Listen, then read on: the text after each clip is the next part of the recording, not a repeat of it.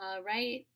So today is Thursday, April 23rd. It is our second to last day on our novel study. So we are getting super close to the end, and I'm really excited. Today we're still working on characterization. So just like we were in the beginning of the week, we are back to that. So again, Kipsters will be able to describe characters in detail using traits, feelings, motivations.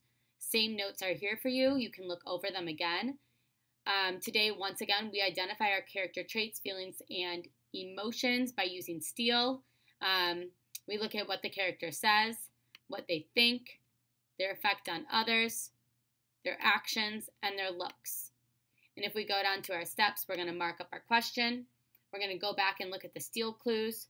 We're going to ask ourselves one of those three questions, depending on what our question is asking us. Are we looking for character motivation? We would then ask ourselves, why did the character do that?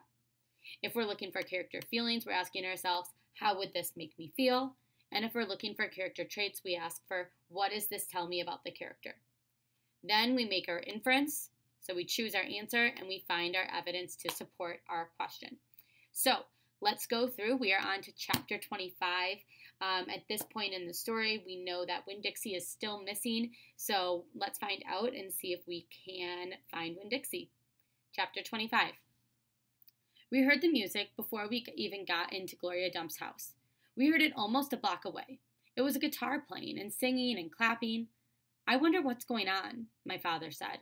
We walked up to Gloria's sidewalk and around back, through her yard and into her kitchen.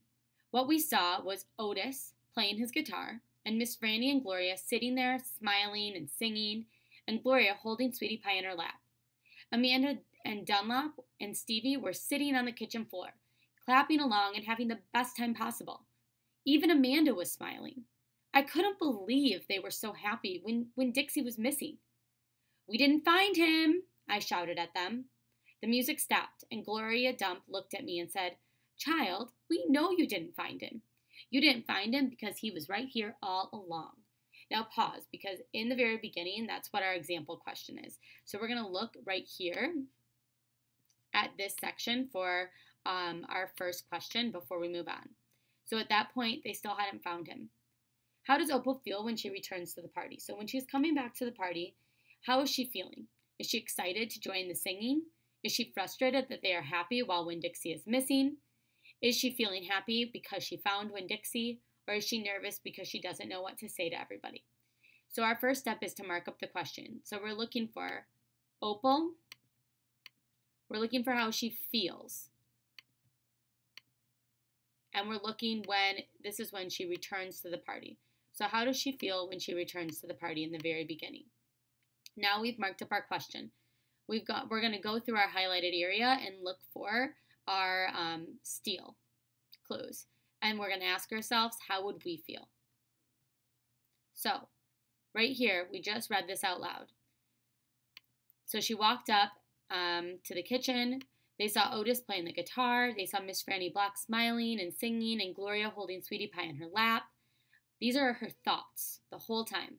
Amanda and Dunlop and Stevie were sitting on the kitchen floor, clapping along and having the best possible time. Even Amanda was smiling. I couldn't believe they were so happy when Winn-Dixie was missing. We didn't find him, I shouted. So these are her thoughts and her words. Right here, the biggest piece of evidence I see is her thought right here. I couldn't believe they were so happy when Winn-Dixie was missing. So how would that make me feel if I walked into that house and I saw them all happy and my dog was missing? None of them were helping me find the dog, and they were all happy when I was mad. That would make me pretty upset.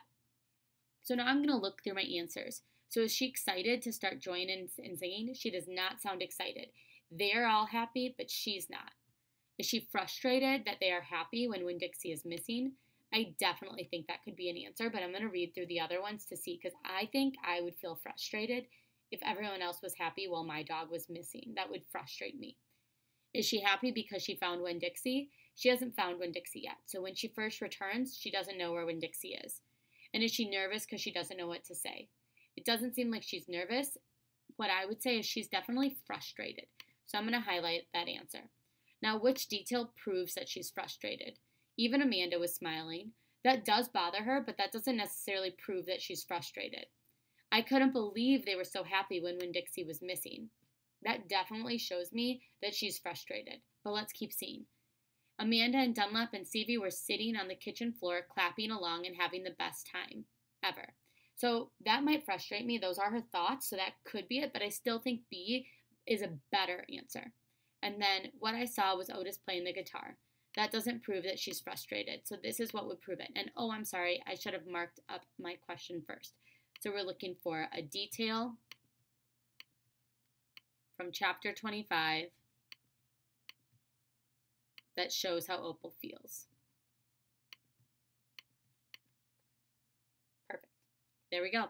So you're going to have a question that doesn't have a part B, and then you're going to have a part A and a part B about the end of the party. And then I do have also a bonus question for you that I want you to answer, and if you answer it, you'll get some bonus points. So we're going to keep reading and see what happens next. Right here. The music stopped and Gloria Dump looked at me and said, "Child, we know you didn't find him. You didn't find him because he was right here all along." She took her cane and poked at something under her chair. "Come on out of there," she said. There was a shuffle and a sigh. "He's asleep," she said. "He's plumb wore out." She poked him around with her cane again, and Winn-Dixie stood up from underneath her chair and yawned. "Winn-Dixie!" I hollered. "Dog," Gertrude squeaked. Winn-Dixie wagged his tail and showed me all his teeth and sneezed. I went pushing past everybody. I dropped to the floor and wrapped my arms around him. "Where have you been?" I asked him. He yawned again. "How did you find him?" I asked. "Now there's a story," said Miss Franny. "Gloria, why don't you tell it?" "Well," said Gloria Dump, "we was all just sitting around waiting on you two, and after I convinced these Dewberry boys that I ain't no scary witch all full of spells and potions." "She ain't no witch," Stevie said. He shook his bald head. He looked kind of disappointed. "Nah," said Dunlap. "She ain't. If she was, she would have turned us into toads by now." He grinned. "I could have told you that she wasn't a witch. Witches don't exist," said Amanda.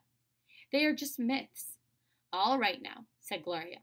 "What happened was, we got through all them witchy things, and then," pull it up here, Franny said, "why don't we have a little music while we wait for you two to get back?" And so Otis played his guitar, and woo-wee, there ain't a song he don't know. And if he don't know it, he can pick it up right quick, and if you hum it to him, he has a gift. Gloria stopped and smiled over at Otis, and he smiled back. He looked all lit up from the inside. Tell what happened," Sweetie Pie said. "Tell about the dog." "So," said Gloria, "Franny and me, we started thinking about all these songs we knew from when we was girls. We got Otis to play them, and we started singing them, teaching the words to these children." "And then somebody sneezed," Sweetie Pie shouted. "That's right," said Gloria. "Somebody sneezed, and it wasn't none of us. So we looked around, wondering who did, thinking that maybe we got us a burglar in the house. We looked around, and we didn't see nothing. So we started into singing again. And sure enough, there was another big achoo. Sounded like it was coming from my bedroom. So I sent Otis in there. I said, 'Otis, go on in there and see who's sneezing.' So Otis went. And do you know what he found?" I shook my head. "Winn-Dixie!" shouted Sweetie Pie. "That dog of yours, all underneath my bed, squeezed under there like world was about to end. But he was smiling like a fool every time he heard Otis play the guitar, smiling so hard he sneezed." My daddy laughed. "It is true," Miss Franny said. "It's the truth," said Stevie. Dunlap nodded and smiled right at me. "So," Gloria Dump said, "Otis played his guitar right to that dog. And a little bit at a time Winn-Dixie came creeping out from underneath the bed." "He looked just like a ghost," said Dunlap. "Yeah," said Sweetie Pie, "just like a ghost." "Mm-hmm," said Gloria, "just like a ghost. Anyway, the storm stopped after a while, and your dog settled in under my chair and fell asleep. And that's where he's been ever since, just waiting on you to come back and find him." "Winn-Dixie," I said. I hugged him so tight he wheezed. "We were out there whistling and calling for you, and you were right here all along." Thank you, I said to everybody. Well, said Gloria Dump, we didn't do nothing. We just sat here and waited and sang some songs. We all got to be good friends now. The punch ain't nothing but water, and the egg salad sandwiches got tore up by the rain. You got to eat them with a spoon if you want egg salad. But we got pickles to eat, and we still got a party going on. My daddy pulled out a kitchen chair and sat down. Otis, he said, do you know any hymns? I know some, said Otis. You hum it, said Franny, nodding her head, and he can play it. My daddy started humming something, and Otis started picking it out on his guitar. And when Dixie wagged his tail and lay back down underneath Gloria's chair, I looked around the room at all the different faces, and I felt my heart swell up inside of me with pure happiness. I'll be back in a minute, I said. But they were all singing now and laughing, and when Dixie was snoring, so no one heard me. So that's the end of chapter 25. We only have one chapter left. I want you to think about first, before we go to the chapters, where do you think Opal went? She said, I'll be back in a minute. But they were all singing and laughing, and when Dixie was snoring, so no one heard me. And we'll find out tomorrow where she went. All right, but so up here, what you have is you have 3 questions. So you're looking first. It says, what does the sentence, he looked all lit up from inside, reveal about Otis? So if you remember, I'll highlight it right here for you. It says it right here. So you can look there and all around it and see what do they mean by that. Then the next part is about Opal. How does Opal feel at the end of the story? Which detail from chapter 25 shows you how she feels? So you can look right here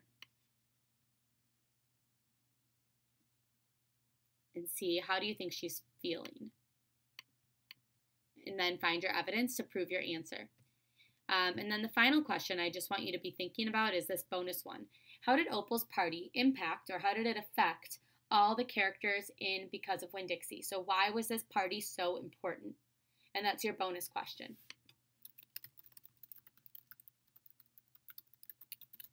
All right, tomorrow we'll finish up our story. I'm so excited to have you guys see the ending, and we'll talk tomorrow about Central Message. Bye.